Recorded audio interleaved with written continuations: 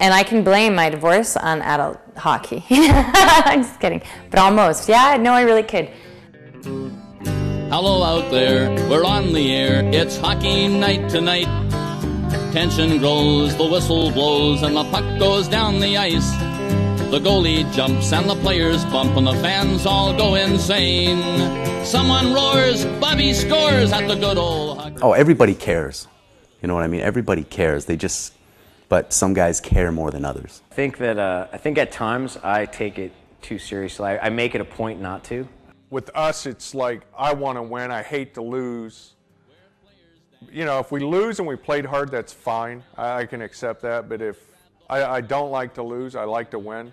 I have been known to flap my gums a little bit during games.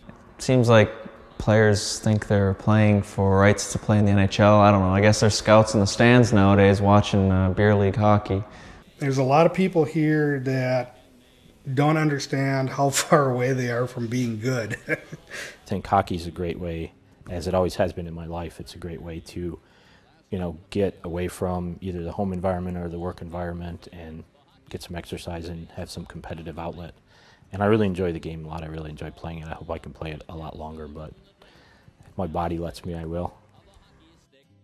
Or if I don't get thrown out of the league, voted out of the league by the other captains for being Machiavellian. Wins the good old hockey game.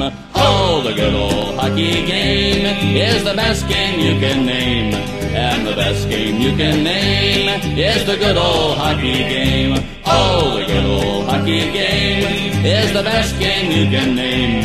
And the best game you can name is the good old hockey game. Oh, the good old hockey game is the best game you can name. And the best game you can name is the good old